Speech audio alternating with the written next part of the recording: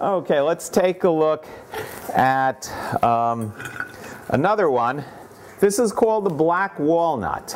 Comes encased in a green covering called a husk, and you stomp on it, remove the husk, and then let the walnuts dry out. You can use them fresh, but they're better dried. The nuts inside are more mature. And the husk of the black walnut has also been used in herbal medicine to kill parasites. But what I like are the nuts themselves. And once they're dried out, they no longer stain your hands. The husk was used by Native Americans as a dye. And then they are the proverbial hard nut to crack. And what you do with this is you get a strong nut cracker like this one. And you put that in.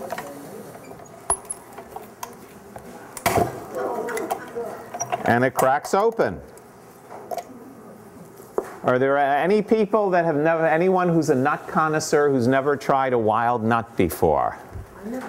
Okay, here. See what you think of this flavor. I'll crack a few more open and we'll pass them out, but let's get some preliminary judgment of the flavor. I think they're richer than commercial walnuts. A little bit of an overtone of wine to the flavor. Yeah. Yeah, a little. It has its own flavor. I'm going to be making brownies with these today. I've been doing a lot of work with schools and a lot of public tours. But I do have the rest of the afternoon off. So I'm going to indulge in my passion for cooking. So I'll break a few of these open and we'll pass them around. You can separate the nut meat from the shell and see what you think.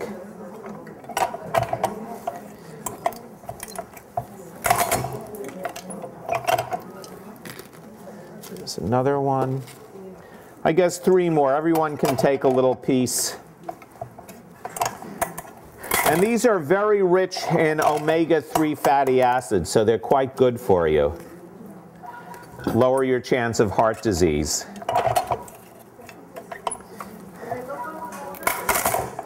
They look like a green tennis ball when they fall off the tree. The season is just ending now. There are still some good ones. So let's see, we'll pass this plate down. So I'm not going to remove all of the nut shells, but you can certainly distinguish the nut meat from the shells. We'll get some of the shells out. And maybe I'll crack a few more open for the other aisle. Okay, so this one can start in this direction. And again, beware, you don't want to bite down on a nutshell. They're also very strong, so a little goes a long way. You can put this in a recipe, 1 part black walnuts, 1 part, 3 parts commercial walnuts, and that will actually work. And you'll taste the black walnuts. Now, the ancient Greeks had a myth about where the walnuts came from. There was a traveler, and he was looking for a place to stay. Now, the cultural mores of the ancient Greeks were a little bit different from the cultural mores we have today. One of the most important values was hospitality. There were no hotels, and if commerce was to occur, travelers would have to be put up in people's homes. Otherwise, trade would have ground to a halt. So one of the values that was promoted was hospitality and kindness to strangers. So there was a stranger who came to a city, and he could not find a place to stay. Everywhere he went, people turned him out, and he needed somewhere to sleep. Finally, he went to the palace of the king, and the king had him put up, gave him a bed, place to sleep, some warm food in the morning, and it turned out that this was the god Apollo in disguise.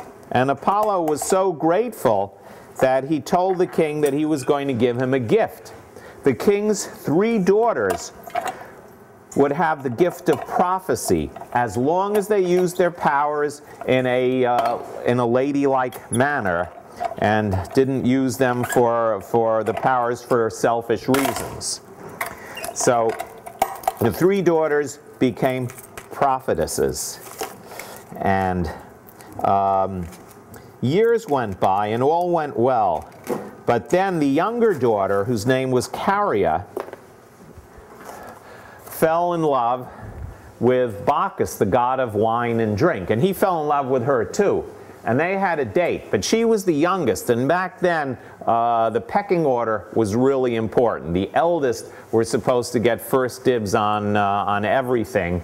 And the youngest, tough luck, which actually made sense. If you have land and you divide it 3 ways, and then the 3 children divide it 3 ways, eventually it becomes useless. So the eldest inherits everything, and the two younger ones have to make their fortune some other way. So at least the lineage and the land stays intact.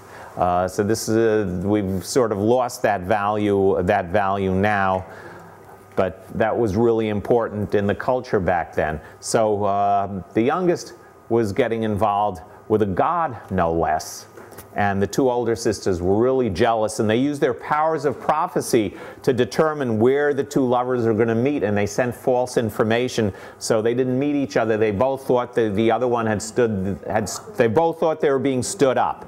And of course, Bacchus, the god of wine and drink, got really, really drunk. He was quite unhappy. He got drunk. And then he found out what happened. And he hurled out his magical powers in rage. And the 2 older sisters got turned into stones. And the youngest sister, Caria, got transformed into a beautiful walnut tree that lived for hundreds of years. And ever since then, people would pick the walnuts and take them to increase the powers of love. So that's the Greek myth of where the walnut came from.